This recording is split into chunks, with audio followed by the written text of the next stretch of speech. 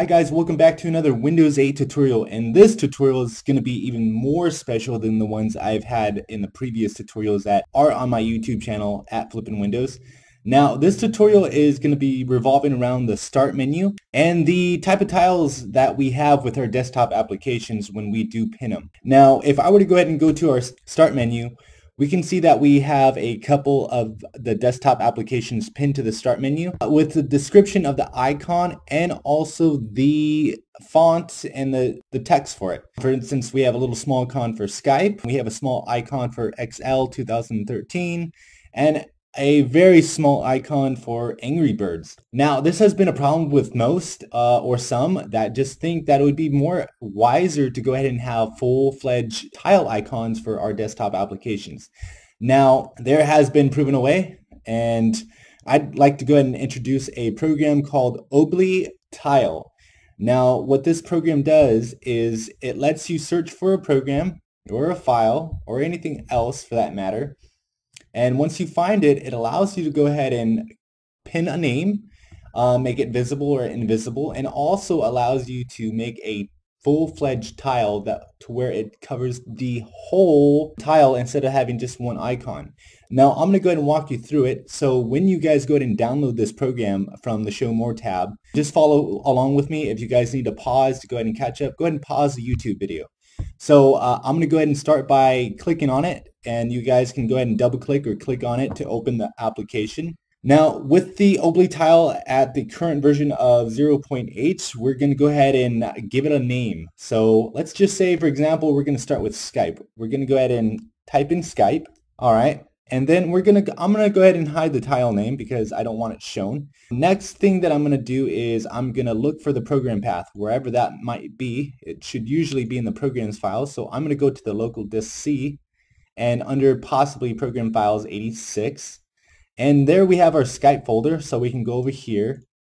And also you can go on the desktop and look for your shortcuts if they are there too as well. I'm going to go over here, wherever the application is, and there's my application. So I'm going to select that. I'm going to press open, and there we have our Skype.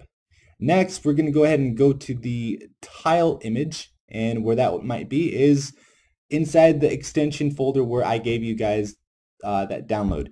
So in that zip file or that folder that you guys have open, you want to go ahead and click on the Browse button.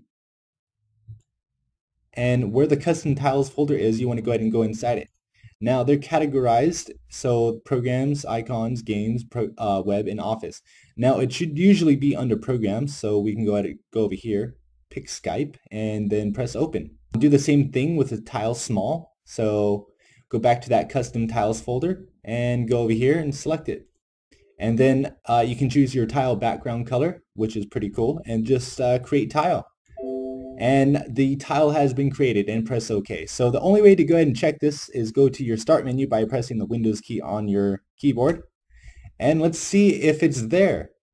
Now it is there. So let's go ahead and drag it over here. And we'll put it right here next to Skype. And see the difference. Now we know that very well that's Skype, and it's a full-fledged tile. So we can do the same thing, for example, Adobe Reader. So let's go over to the application again, but just put Adobe Reader, and this time we're going to go ahead and put a name, Reader. There we go. We won't hide it. We'll go ahead and search for Adobe Reader by going into your local C disk or onto the desktop where the application might be shortcutted. Over here, there we go, and here we have it. So I'll go ahead and select Adobe Reader, and then I'll go ahead and look for the tile image, and into the programs. There we have it, and same thing with the other tile small version of it. And we will go ahead and create that tile and see what comes up with our Windows key to the start menu. And there we have it. We have Adobe Reader and a full-fledged version of the tile. This goes same thing with, the Office suite. Also, let's just say, for example, you want to go ahead and make some links and you want to put them on your start menu, and it kind of looks cheesy if you have it like this. Well, same thing could be done just like the way you did it. You can go ahead and make a link like that. Let's say, for example, instead of DeviantArt, the way it looks like there, you can actually have the DeviantArt logo as the link, and etc. Now, the only way you can possibly do this is if you have Internet Explorer 9 on your desktop. And let's just say, for example, you have google.com. The only way you can go ahead and get that link and search for it is pressing the start button, add to favorites. It'll be added. Just press that. And make sure you have it added to the favorites. Now, where that will be located is on the user folder under favorites. And there you will have your internet shortcut. Next thing that you want to do is you want to start your Obli tile. You want to go ahead and press Google or whatever link that you have.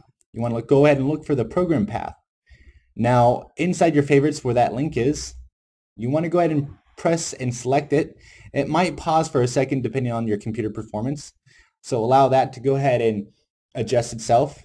Okay, so once that's selected, you want to go ahead and press tile image. You're going to go to pictures, custom tiles, and then to the web, and just press Google, and then press open. And then the same thing with the previous smaller version of that tile. And Google once more. And then create that tile, and let's see if there's a difference. And there is. Again, we have Google right here. So that's been made. So that's just about it. Here's the thing I would encourage you guys and those developers that are possibly paying attention. You can start with any type of photo editing program. Create a tile, 256 by 256, a nice square tile. Make sure that it's very centered. Save it in PNG format because that's what this program requires when it looks for these images, PNG. Another thing that you can do is save them and just develop them. Make them high resolution, otherwise they'll just look like crap. If you guys have any questions or comments, go ahead and let them be known inside the comments bar. And until next time, I'll go ahead and be making more videos. All right, take care, guys.